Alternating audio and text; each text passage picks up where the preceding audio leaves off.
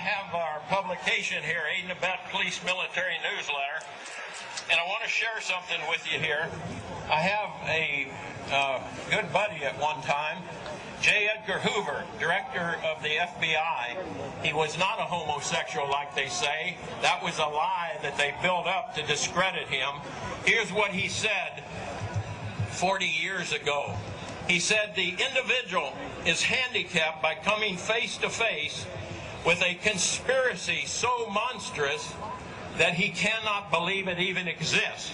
And that's the problem we have today. This conspiracy is so monstrous, so demonic, that we tell people about it and they say, "You're crazy. This is America. It can't happen here." So J. Edgar Hoover said that it was a conspiracy so monstrous that people don't even believe it exists. And that's the problem we have today, folks, is doing that, convincing people that this conspiracy is real. I want to tell you that there are red and blue lists out there. Some of you already heard about the red and blue list, okay? And some people are calling my radio talk show on Genesis Communication Network and on the Great Republic Broadcasting Network. And praise God, we got the owner of Republic Broadcasting Network. I think he's going to speak right after me, John, wonderful, patriotic American. But anyway, I've had people calling me saying they go out to their mailbox and they find a little red dot or a little blue dot on their mailbox, and they wonder what the little red dot and blue dot is. Well, it's marking your mailbox by the government, so when foreign troops come in here on us after martial law, if you have a red dot on your mailbox, they take you out immediately and shoot you right in the head. But if you have a blue dot, they take you to the Fema Camps being built by Halliburton right now to house 50 million Americans. They're building enough concentration camps in America by Halliburton that Cheney's getting rich off of, Vice President Cheney's getting rich off of, to put those with the blue dot on your mailbox in those concentration camps. Now, if you go out and you find a pink dot on your mailbox, that means that they believe you'll be a good slave and you're going to go along with the program and serve our international Antichrist masters. So watch for that dot. They haven't got up to our area It's yet. Time to prepare, folks. It's time to prepare. It's time to work like we're going to win, which we are, but it's also time to prepare like you may lose temporarily. So I'm going to tell all of you, if you have not bought ammunition, if you have not bought guns, go get them now.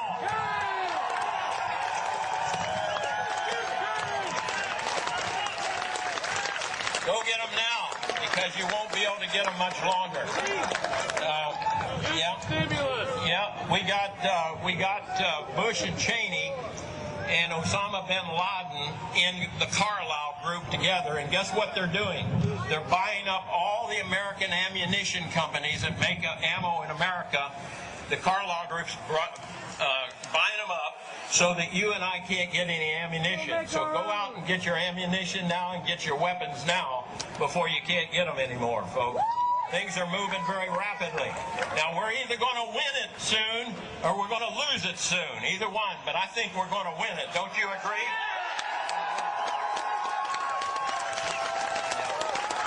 Praise the Lord. And I've got to get down from here, but I want to leave you with one of my most favorite quotes from Samuel Adams. And you probably heard this one and remember it. He said, "If you love wealth better than liberty and tranquility of servitude better than animated context of freedom, go home from us in peace. We ask not your counsel or your arms. Crouch down and lick the hands and the feet of those that feed you. May your chains set lightly upon you, and may posterity forget that you were ever our countrymen." Hallelujah.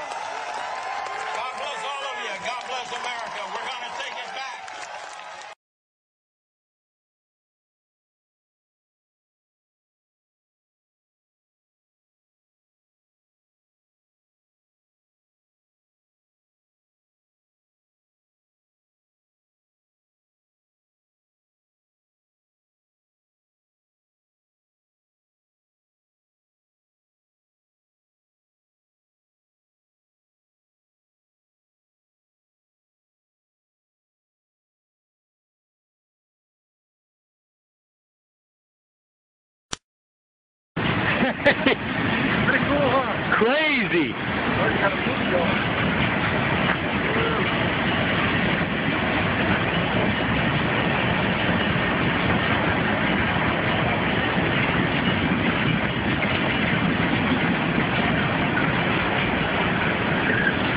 Are we going to war? It looks like it, doesn't it?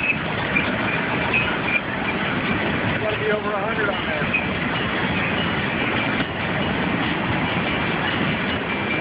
I think it's taking 3 inches. Yeah.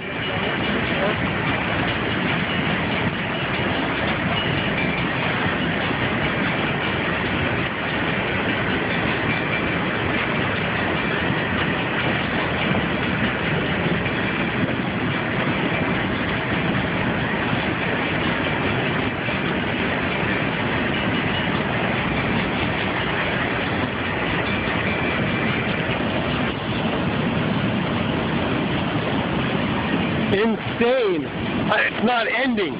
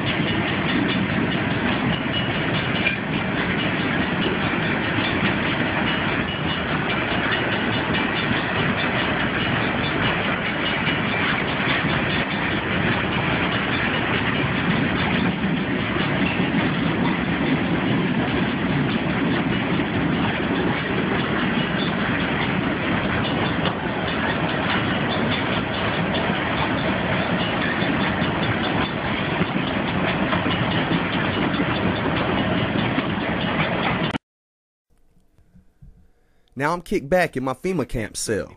They told me this would happen, but I told them all to go to hell. Now we stand in total line waiting on that dinner bell. Re-education on the speakers makes me want to scream and yell.